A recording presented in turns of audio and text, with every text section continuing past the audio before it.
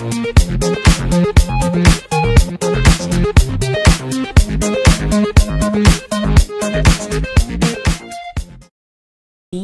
today I will show you guys how to use the native screen recording capabilities on Android 4.4 KitKat.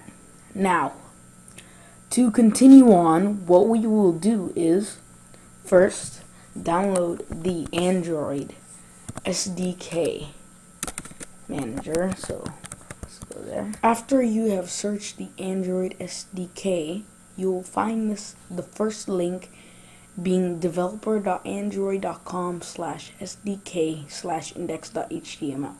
So you click the download the SDK, agree and click the 64-bit, and once you're done, what you have to do is open that file that you get, and the file that you get, I believe, is the ADT. It's something called ADT bundle, and once you get it, it looks like this, right?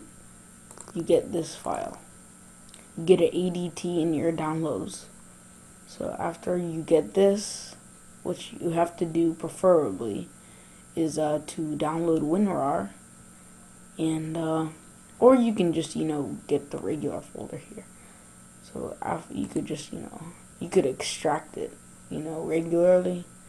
So what you can do is, after you get the file folder, what you have to do is, after you extract it using any program, you have to click it and well, that's not the wrong one because I have copied it, but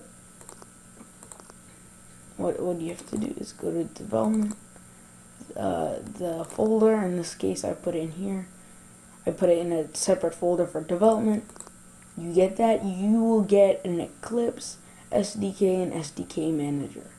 So to get the SDK manager, you double click here. So click run, and it will run. So that is how you get it. Continuing on with what you have to download in the SDK manager, what you need to do is go and download, after you have clicked it, after you have clicked here, there's an SDK manager here. You double click, you'll get this, and after doing that, what you have to download is the Android SDK build tools and SDK platform tools. After you install the packages and wait until it finishes installing, what you have to do is to go back into your SDK folder, go under platform tools, and you'll be in this folder with the ADB, and you need the ADB commands.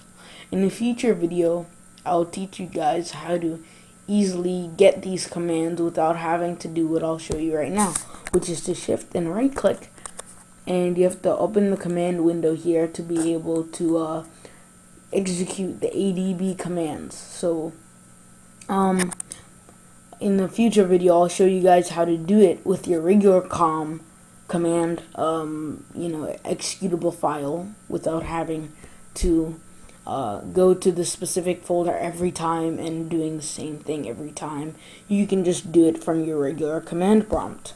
So to record on your Android device, what you need to do is you need to connect your device, which I will be doing right now.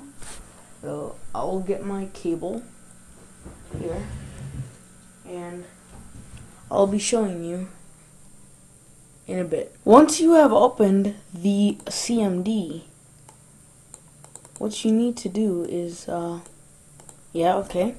what you need to do to initiate and make sure that your devices are listed is put ADB devices,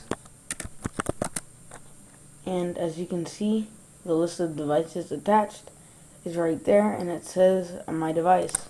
So after this, what you need to do, you need to put ADB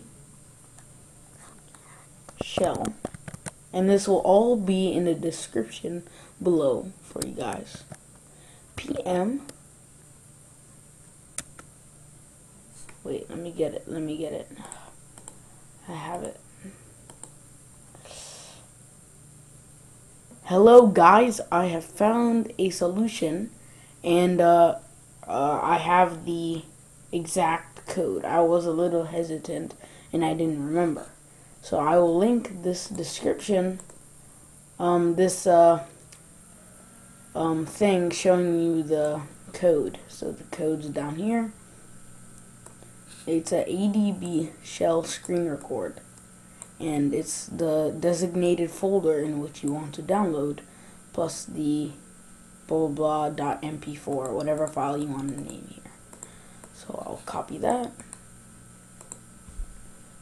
and your device will say allow.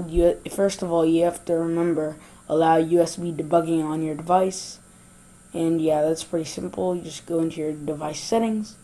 After you've done that, go into your command prompt ADB, remember, shell screen record, and then you put it together, screen record, and then space / sdcard, and then / I'll put hello YouTube,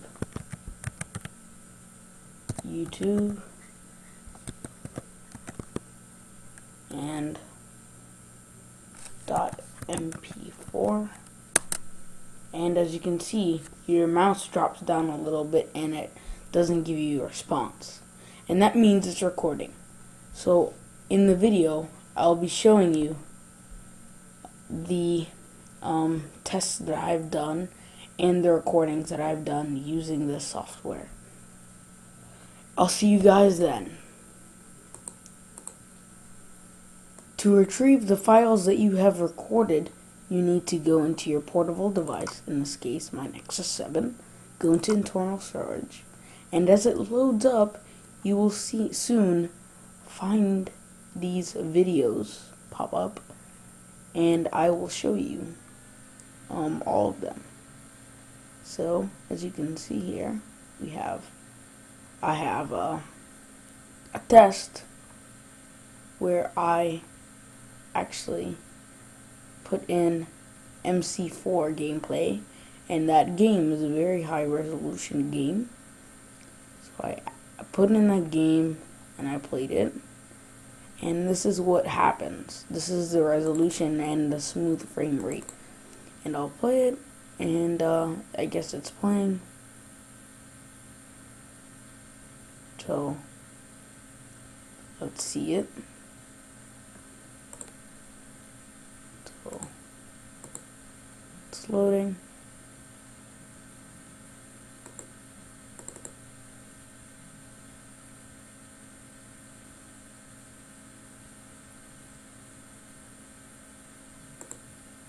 Let me load this.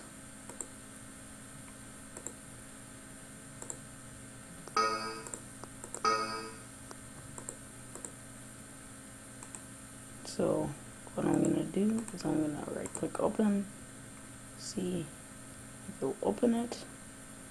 I don't know why it's not working, but nonetheless we'll continue. What I have done is I have moved a file earlier, one of the files that I recorded on this device using this. It's right here. It's called the MC4.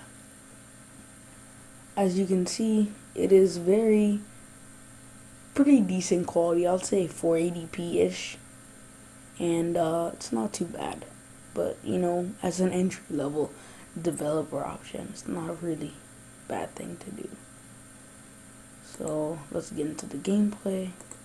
As you can see, hey guys, I will continue on showing you the rest of the footage in the video. I will link, and I will show in the actual YouTube video all of the videos I have recorded.